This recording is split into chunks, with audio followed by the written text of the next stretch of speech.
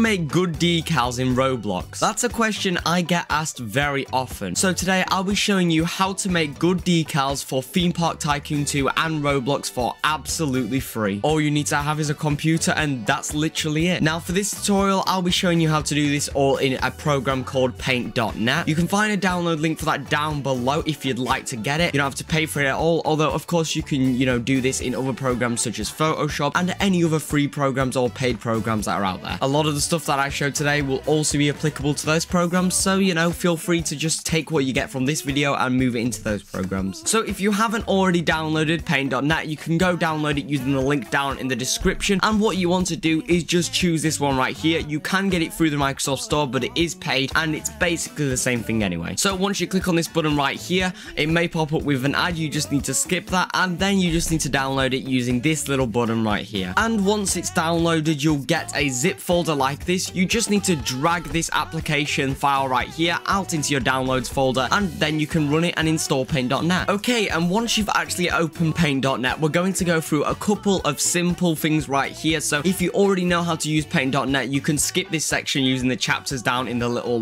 search bar below. So first of all, make sure you've got all of your tabs right here toggled. You've got tools, you've got history, layers, and colors, which you can see have all popped up here. Feel free to move those around wherever you want. I'm just going to move mine around like so that you can easily see them, but it's up to you completely where you put these. In the middle right here, this white box right here is your canvas, or what you're working on basically. So anything you want to do needs to be on this white square right here. Down in our toolbar, we can see there's absolutely tons of things right here. There's tons of tools, which I'll explain as we go along, but it does kind of say what they are. It gives you a bit of an idea when you hover over them, but we'll go a bit more into those as we go along. Of course, you've got your color tab right here. I recommend clicking more, and it gives you a couple different options. If that does scare you, then feel free to click less, but this just gives you some more options. And then layers are pretty self-explanatory. Once you add a new layer, you can actually add stuff onto this layer right here, and you can toggle that on and off without affecting this bottom layer right here. And finally, you've got your history tab right here. I don't use this very much, but it's just good to kind of go back on yourself right here, and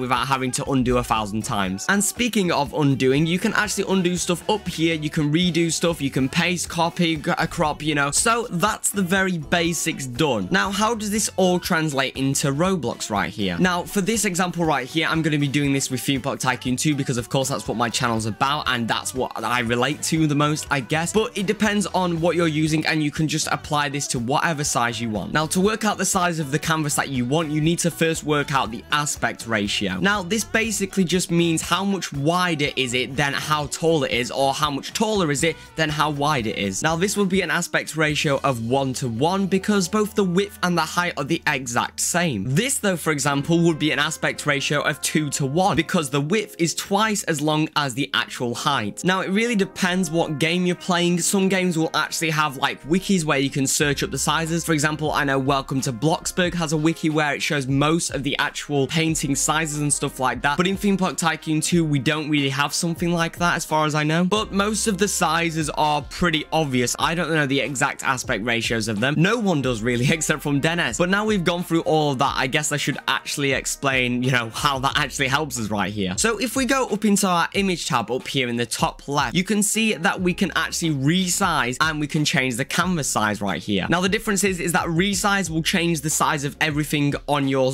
canvas right here. So it'll change the actual, everything on here. It'll just make it bigger or wider or taller, whereas canvas size will just extend the canvas and make it bigger, but everything will stay in the same place. So for example here, if I just paint this square black, but I do this with a canvas size right here and change this to 1,000 by 1,000, you'll see that the black isn't actually extended. Our canvas just gets bigger. And it's the exact opposite with resize, because if we actually change this to 1,000 here in resize, you can see the entire thing has been stretched out so that it actually, is 1,000 by 1,000 instead of just making the canvas bigger. So what we need to do before we do anything is decide what the size of our canvas is going to be. Now, just to make this a little bit simple, what I'm going to do is make our canvas a 1:1 ratio, or in other words, what I'm going to do right here is just click on resize, and I'm going to set this as 1,000 by 1,000 right here. You can also just create a new canvas by clicking new, and you can just set those in here like so. If we click OK, you can see we've been given a brand new canvas right here, which is 1,000 by 1,000. Now, what I actually recommend doing right here in all cases is just going to our magic wand right here, which basically our magic wand will just grab anything that is basically the same color right here. So for example, if we just click on this white, it will select all of the white, you can tell it's been selected because there's this jagged line going around, this little like spinning line going around,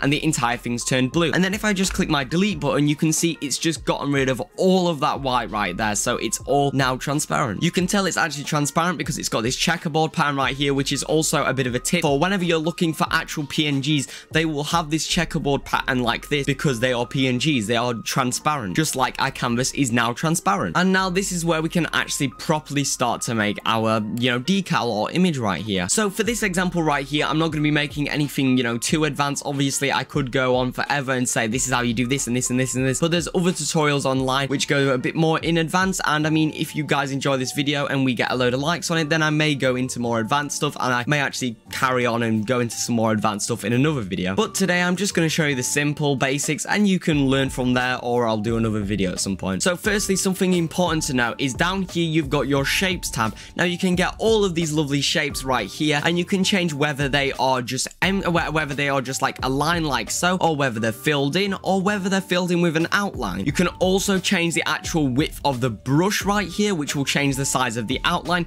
You can change the style, you can change all this stuff right here, although I would recommend not going into this, too early on if you're not sure what you're doing. And another thing to point out right here is this is your primary color, and if we just click on this here, this is your secondary color. Now this is actually important for when we're drawing our shape right here, because if I just draw a square, for example, and just make this border a little bit bigger so you can see it a little bit better, you can see that it's put our primary out on the edge and it's put our secondary on in the middle. And if we change this to red and we change this to green, we've got something really ugly, but you could also see how that actually works right here. And this is just kind of helpful for in general sort of stuff, Then you've got your text tool right here. Now this is obviously pretty easy to get. You go into your text tool right here, you've got an absolutely bunch of fonts right here, tons of fonts to choose from, and of course you can download more if you'd like. You can actually change the size of the font right here. You can make this as big as you want.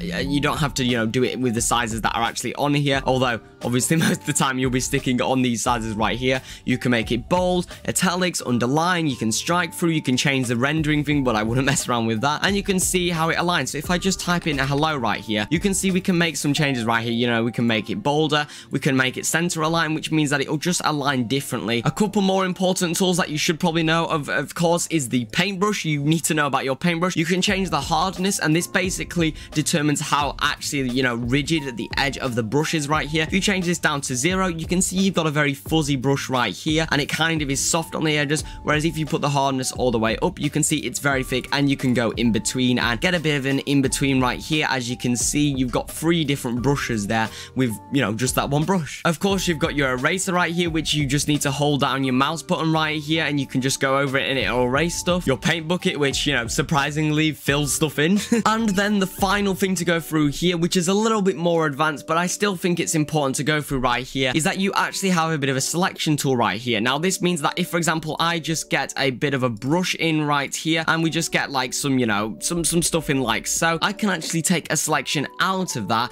and I can move it out using this one right here, and I can move that wherever. I can rotate it around, I can resize it, I can do whatever I want with it, and it's quite helpful, to just move stuff around if you don't like where things are. Oh, and one last thing that I did forget to mention, which is kind of important, is that we have our line tool here as well, which is very helpful because when we actually do this, first of all, we can make these into arrows if we'd like, or something like that. But also, if you use these little joints right here, you can actually twist and turn our line right here, so it's not just a straight line, of course. And you can also undo it to just go back to that straight line. Anyway, that's basically everything that you need to know right here now. So what we're going to do first of all is, let's say we want to make a bit of an entrance sign that says hello, welcome to my park, or something like that. So now what I'm going to do is I'm going to get my text tool, and I'm going to choose a font that I like. I normally use a font called 𝗬𝗻𝗀 right here. It's just a nice, all around good font right here, 𝗬𝗻𝗀 extra bold, although of course use whichever font you'd like. And now we can just type out something like welcome or something like that. We can change the size to whatever size we need, not 0 because that's not a size. We can just change the size to whatever we'd like right here,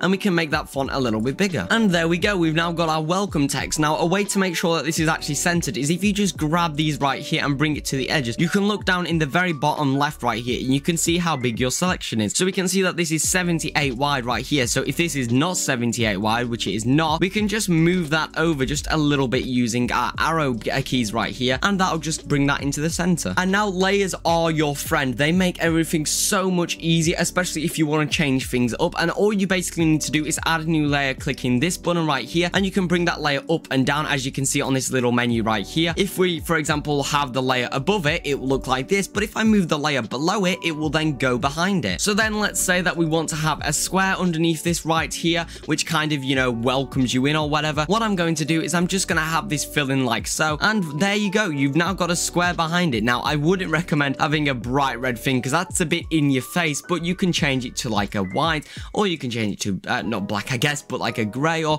whatever color you want. And of course, you can just choose whichever color you want using this little wheel right here. Now, all of this stuff is quite advanced, and I'm not going to go through it in today's video, although like I said, I may go through it in another video. And you can also see that some of these are slightly transparent. Now, that's quite, you know, useful and quite interesting, because that means that, say you have like a black wall and we have like a transparent white thing, you will still be able to see the black behind it, but it will kind of look like a glass sign or something like that. So that's quite interesting, and it can, you know, give some interesting, you know, ideas, I guess. So there we go. We've actually got a bit of a glass sign like so, but obviously glass signs don't just hover. So what we want to do is add a bit of detail on. Now, what I'm going to do first of all here is I'm going to add some screws in, because of course this will be screwed in some places, wouldn't it? Now, Google is your friend. You will find so many good photos on Google. You will also find so much absolute shit on Google as well, but you will also find some really useful photos on Google. And if you have a subscription to some sort of photo website, you know, like Shutterstock or something like that, feel free to use that.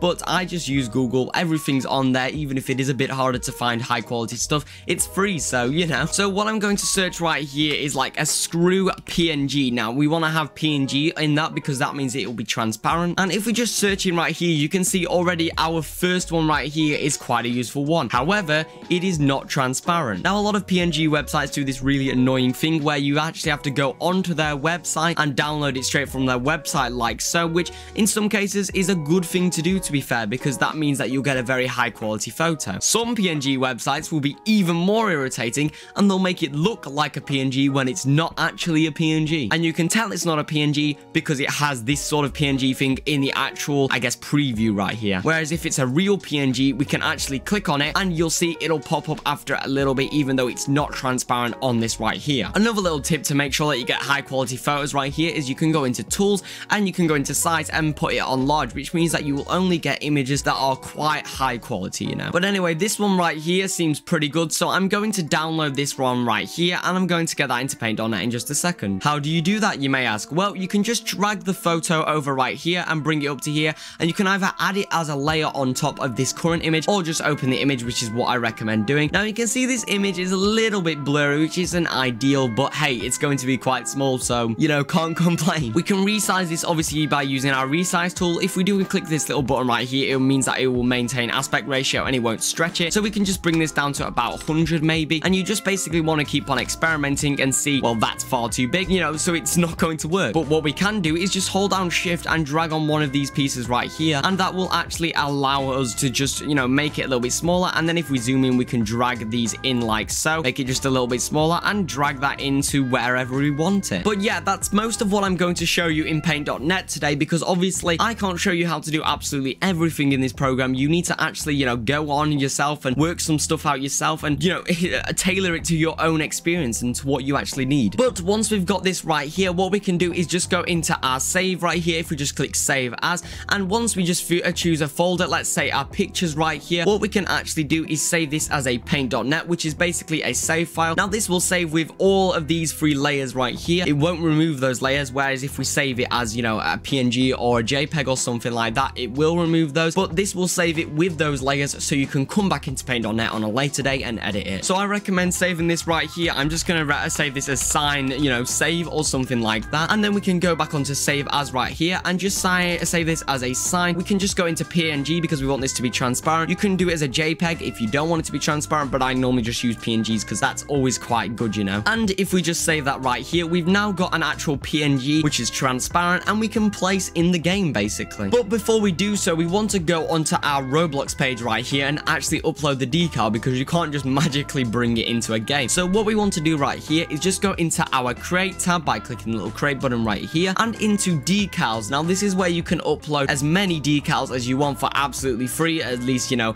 as I'm saying this. And you can see I've uploaded many decals. That I've uploaded probably thousands and thousands of decals because they are really useful right here and quite easy to upload. All you need to do right here is just click choose file, show all files if you're on Operate. It'll depend, you know, what program you're using right here. And there it is, sign.png, which we can just bring this in here. We can rename it to whatever we want. I'm just going to rename mine sign. Well, not really rename it, but keep it as the name sign. And then we can just click the upload button like so. Now, Roblox has a really crappy moderation system, so this will sit like this for a little while, but you can still see it in the game yourself. So what we're going to do is hop into your game of your choice. I'm going to go into Theme Park Tycoon 2, and we can actually put this sign in there. So now we're actually in the game right here. Now we're in Theme Park Tycoon 2. We can actually place down our image panel right here. Now, the size that we actually used was obviously a 1:1 ratio or a square or whatever. So we could just use this image panel right here, which is also a square. We can place that down absolutely anywhere. And now if we go into this right here, go into change image and your decals, it should pop up right here as, you know, sign or something like that. Now, luckily, Roblox has actually already accepted it. I'm not sure why they're so fast today, but hey, we can now place this in like so.